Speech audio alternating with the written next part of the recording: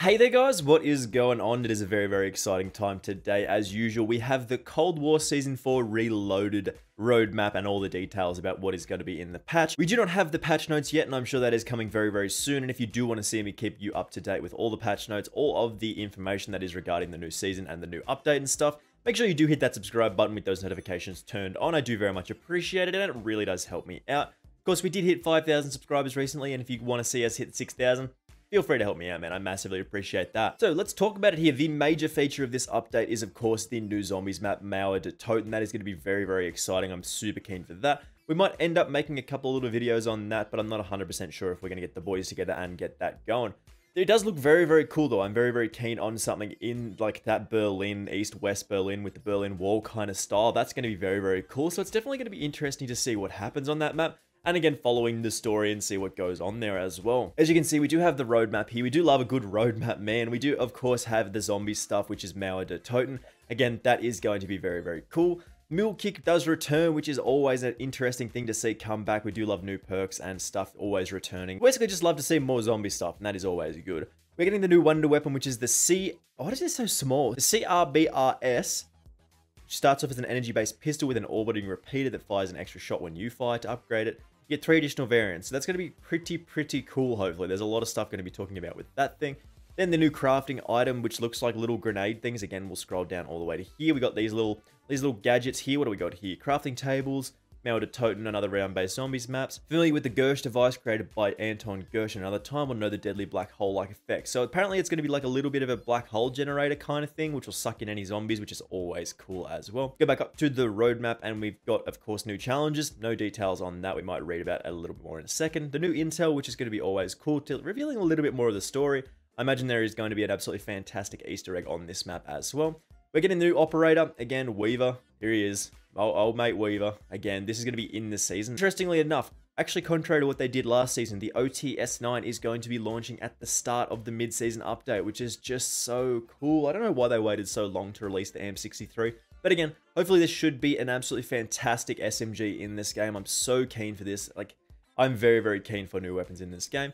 And then we are getting the mace in the middle of the season again. Then we're getting Rush in the 6v6 stuff, Capture the Flag, Paintball Mosh Pit is going to be very cool. Then the Rush 24/7 playlist, actually the Paintball Mosh Pit's going to be really cool. If you don't know what that is about, basically, instead of having bullets, you're going to be firing paintballs, which is going to be a little bit of a change to the aesthetic. And then Cranked Mosh Pit. Again, if you haven't played that Cranked Hardpoint style, you get those like extra power-ups. It's just so much fun to sprint around in that playlist and just have a lot of fun. Then, of course, we are getting new League Player rewards in Pro Issue Blueprints. I think that is a very cool idea. If you don't know what's going to happen there, essentially, when you do get certain ranks and other things, you're going to unlock specific blueprints for League Play, and that are going to be designed around what pro players use. That's a really cool idea. I really do like that addition.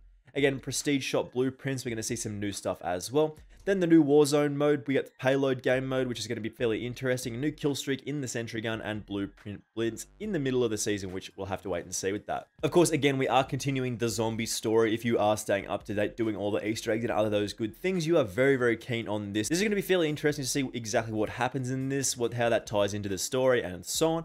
But we will have to wait and see what happens with that. That's going to be very exciting. Again, Mauer Toten, the next chapter in the Dark Aether story, an epic battle against the undead in a divided city. Again, I really do like the East-West Berlin kind of idea. That's very cool. Again, the update does unfold on July the 15th, which is going to be, I think, Thursday, so that's going to be pretty cool as well. I think the updates usually come out around 2 PM my time, so again, we'll have to wait and see when that actually does drop. Again, continuing on our way down here, again, more talk about Mauer Toten, set after the events of Operation Excision in Outbreak, which I believe is the Ural Mountain stuff in that Outbreak game mode. Mauer Toten is Treyarch's next classic round-based zombies experience, where Requiem agents currently working for the Omega Group in a bid for their freedom. So this is going to be really cool. It seems like you're doing like a little bit of game like Simon Says and trying not to die to Colonel Gravchenko.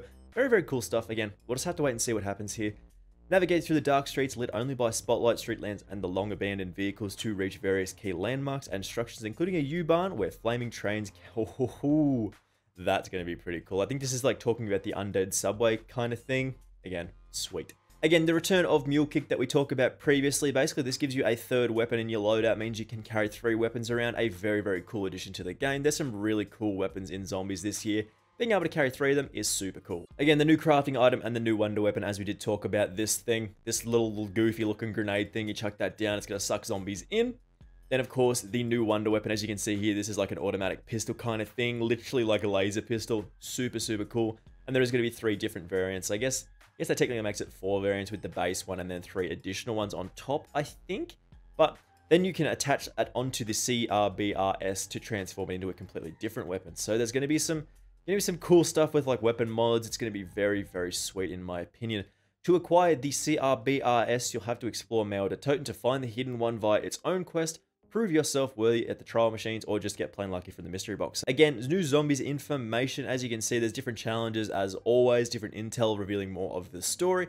We're not super interested in following the story of zombies, but I know you guys out there absolutely love the zombies information. So this is going to be one for you guys. Keep this in mind here. There's going to be new stuff. Then, the Black Ops Cold War free multiplayer content. This is what we are all about. Rush is coming back, and that is so, so cool. The paintball map, oh, just so good. Again, a remastered map from Call of Duty Black Ops 2's Vengeance DLC, which is the one that I definitely paid for and played so much. Rush is a small 6v6 map that takes place in and around a paintball course, which is just such an excellent idea for a map. I can't imagine why they haven't done that more. Again, with something like a skate park as well, with, I think it was Grind from, again, Black Ops 2. Such a sick idea. There's just so many cool map designs they could go with. And this is an absolutely fantastic one as well. A little bit of something for everyone, and that is what people like about Call of Duty maps. This is going to be one of the better maps in the game, in my opinion. Probably A tier, probably S tier as well. So just wait and see. We might end up ranking this as well, so just keep an eye out for that. Capture the Flag, of course, is returning, as well as Paintball Mosh Pit, which is going to be very, very cool. Like Call of Duty, this game mode as Capture the Flag has plenty of history behind it. This is going to be the take of Call of Duty. Capture the Flag is going to be fairly interesting. It's not really my favorite game mode style. It usually ends up with lots of people camping the flags, and that's not usually very fun. But hopefully, it does actually end up being kind of fun, which is always interesting. We'll have to wait and see how this one plays out. Again, the new playlist Rush 24/7 being added is very, very cool. As you can see here, we do have our guy. He's actually holding the new weapon. We've seen probably a little bit throughout some of these pictures that I haven't actually been looking at properly, but that's the new weapon there, OTS-9, going to be very, very cool. Again, the Cranked Mosh Pit as well. If you've not tried the Cranked Mosh Pit, being able to get those extra power-ups and stuff, reload speed, aim down sight speed, all these movement speed stats are so much fun, man. So just keep an eye out for the Cranked Mosh Pit. If you've not played it, definitely jump into it because it is so much fun here. Again, the weapon blueprint rewards from the League play is going to be very, very cool as well. Introducing new weapon blueprints and Call of Duty League themed weapon chance for competitive fans to earn in League play. So new rewards for League play is always a good idea to get people interested and definitely playing the game. Very, very fun here as well. And more blueprints in the Prestige shop. New weapon blueprints in the Prestige shop is very, very cool. Using those Prestige keys to earn every 5 levels to hit up the Prestige shop and unlock some new stuff for your arsenal. That's actually very, very cool. That's a good idea. So again, Warzone and Black Ops Cold War content. We are talking about the 2 new free weapons here. Again, the OTS-9 SMG, which is coming in at launch, which is so cool. I didn't actually expect them to release this. I sort of think they would maybe trickle it down a little bit, but is what it is here. Do have a full auto submachine gun, impressive firepower at close range with good visibility when firing, reliable recoil control with smaller magazine size. Sacred among CQB operators for its ability to deal solid damage at a high fire rate. Formerly classified OTS-9 can be compared to the Bullfrog in terms of damage and fire rate, slightly more power and over 100 rounds per minute more in fire rate, which is very, very cool, at a reduced ammo capacity. This starts at a 20 round default magazine, which is really, really cool, and that's enough to deal with a few operators, especially if they get some headshots as well according to this, but you can actually unlock some larger magazines. I think the most you're going to get is probably a 40 round mag, which is really, really nice, which is going to be excellent for just running and gunning, killing lots of people in most game modes. Very, very excited about this. As it says here, the OTS-9 is primed to compete with the best SMGs across Black Ops, Cold War, and Warzone. It can either be unlocked via in-game challenge or have one of its blueprints bought in the store. So that's going to be very, very exciting, man. I'm super keen for this. Hopefully it does end up being part of the meta. I love new SMGs in this game. And hopefully this is going to be very, very cool as well. Then we do have the mace, which is returning. I love melee weapons being added to this game. They're just so goofy, man. And this one is no exception. Just being able to bonk someone over the head with this big mace. Man, look at this thing. It's so deadly.